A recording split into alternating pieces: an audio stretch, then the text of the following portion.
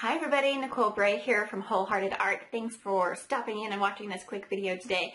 I wanted to create this video to share with you my thoughts on this piece that I've created. This has been a bit of a work in the making, but primarily it's the story in the making that's behind this piece.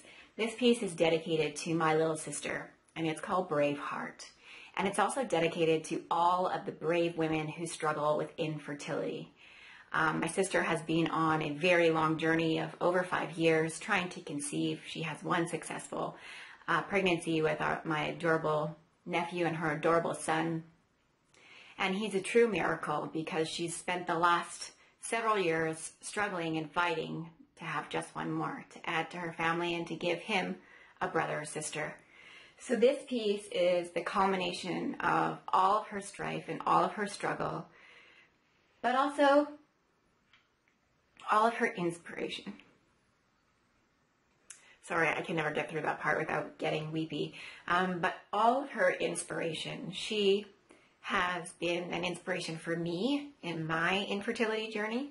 I personally have endometriosis, which actually causes me to have a blocked tube on one of my sides.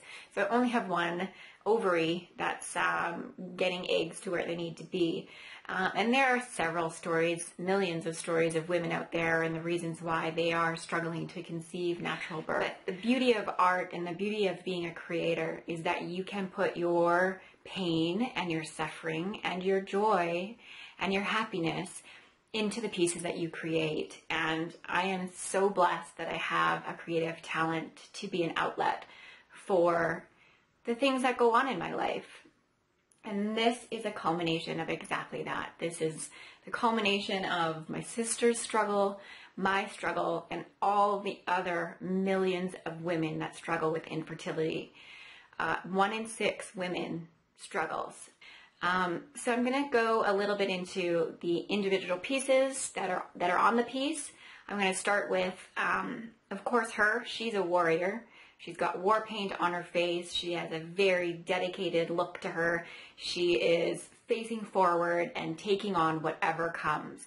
And when you go through infertility and you get told by doctors that it's going to go this way, and then the next appointment something is discovered and no, we're going to change the plan, it's going to go this way. So that position of her face is her just charging forward and taking every setback and releasing it and surrendering it and letting it go, and then charging forward one more time once you have the energy to do so.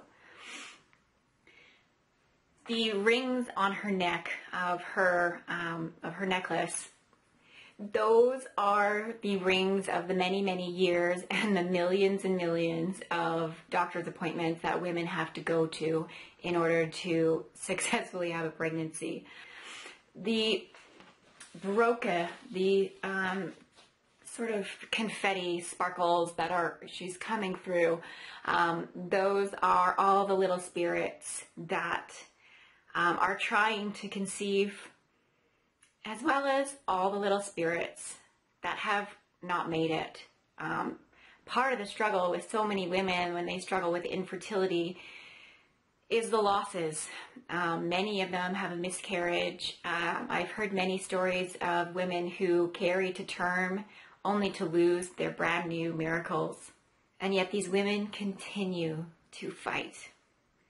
And they continue to muscle up whatever courage and strength that they have left. And they go forth to be a mother. And that is, of course, so many people know, is one of the greatest gifts. It is difficult to think that as a woman you're not allowed to do that, or there's a feeling inside that you are maimed by Mother Nature, that somehow you weren't made right. And you flip back and forth between those emotions of being broken and different and not like everybody else. But I do also believe that a big part of women's struggle with infertility nowadays is what we're putting into our bodies. I wholeheartedly knew at the very beginning of this piece that it was going to be a dedication to my little sister. And what transpired is the warrior that you see here. And I hope that she will inspire many other women who are just struggling. You know, yes, many of us are struggling with infertility, but who isn't struggling with something? I don't think anyone is immune to having a struggle in their life. I think that is just, sadly, the status quo. So for any woman out there who has a brave heart, this piece is also dedicated to you. And I hope that you look for the prints and purchase one if you wish to, or feel free to just snag it off the internet and make it your beacon of courage and light, and know that this brave heart is always inside of you.